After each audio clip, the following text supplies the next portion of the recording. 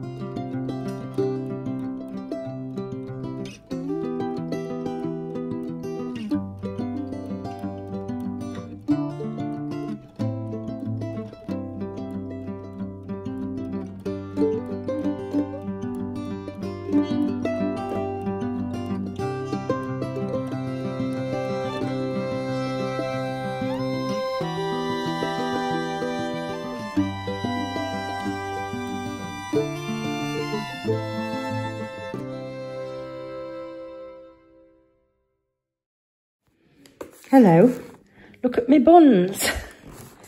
I had to stop recording because I ran out of charging my phone, and I forgot to take my special battery bank, which I bought especially for that reason, with me. So I apologise for the rather abrupt ending.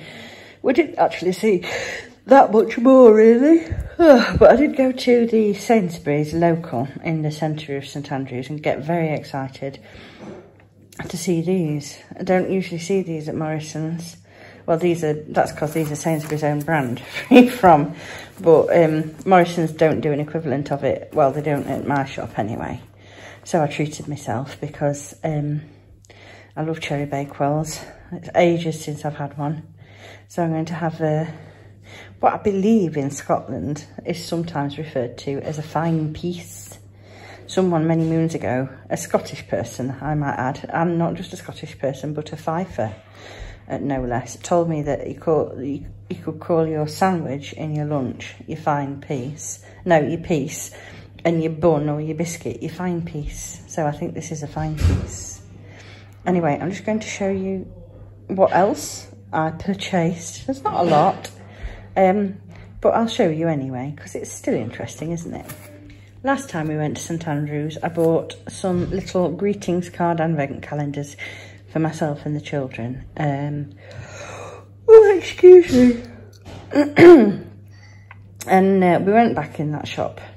It was a lovely bookshop and craft shop. And I did see them there, but they didn't really appeal to me very much. But then we went into this shop called, can you see it on the label? It's called Bonkers. And they had these lovely little advent calendar cards, and they're by Roger Laborde, which is really a favourite stationery designer and greetings card designer of mine. So Ivy helped me pick this one for Cosmo with the foxes, and it is glittery, but I don't know if you can see that really clearly. And she chose this one with the deer and the foxes and the bunnies and things for herself. What's that? Is that a badger? Oh no, it's a hedgehog. And a pretty Christmas tree. Isn't that lovely? So that was one thing I got. This was the other thing I got from Paper Chase. These were on 3 for 2, and it's like masking tape, but it's patterned and coloured. Oh, is it going to focus? Hopefully it's focusing on that, yeah. So look, this one's all sort of sugar plum fairy designs and castles and things. This one has really cute gingies on it, and it's red and white striped, so of course I love that, because anything that's sort of candy cane or peppermint stripy appeals to me. And then this one is like a natural, like a brownie colour, and it's got all these Christmassy characters on it. That doesn't want to focus as well. Oh, that's a bit better. So these are, they weren't exactly what you'd call cheap. They were £3 each, but then they were on 3 for 2. So it was £6, and I got 20 metres on each roll. And I thought that would be one small thing I could do towards being a little bit more eco-friendly with my Christmas wrapping this year. So that really pleased me. And actually, if you were going to just wrap in brown paper, that would make it really special, wouldn't it? You know, that and then a really nice tag on it would make them look really lovely, wouldn't it? And that would be good because these designs would show up against that really well. Oh, I do beg your pardon. There was one other thing I got from Paper Chase, but I can't show it because it's a present for a friend. Feeling very tired tonight, so I'm probably going to have an early night. But I think I'm going to work on this a little bit. This is the Amour shawl. I can't remember the name of the designer. I'll have a look and I'll tell you tomorrow.